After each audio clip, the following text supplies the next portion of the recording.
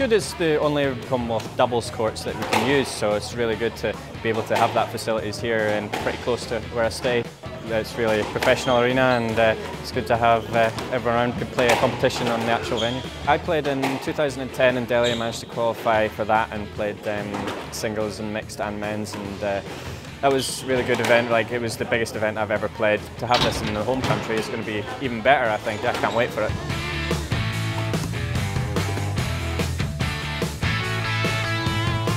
You've got to make very quick decisions in a short space of time. It is a non-contact sport, but if you watch the doubles, you'll notice that there is a lot of bumping. It does get quite physical.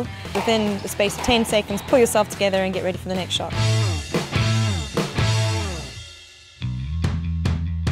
I'm Stuart Crawford. I'm the assistant national coach for Scottish squash, and I'm also trying to qualify for the games.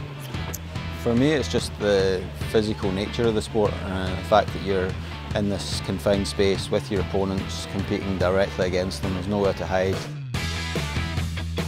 It's probably the strongest group of Scottish players we have for maybe 20 years. We finished 9th at the World Championships last year, and we've been 4th at the last 2 Europeans, and we've got a really strong group of young players. You have some of the world's best players here. It's a different game, different tactics, and it's very exciting to watch.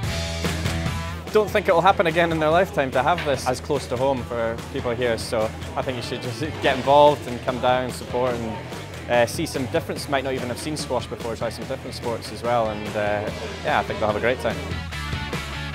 There's nothing like the thrill of representing your country. To be part of a Scottish team in Scotland, walking out at Celtic Park, would just be a day that I'll remember for the rest of my life, I think.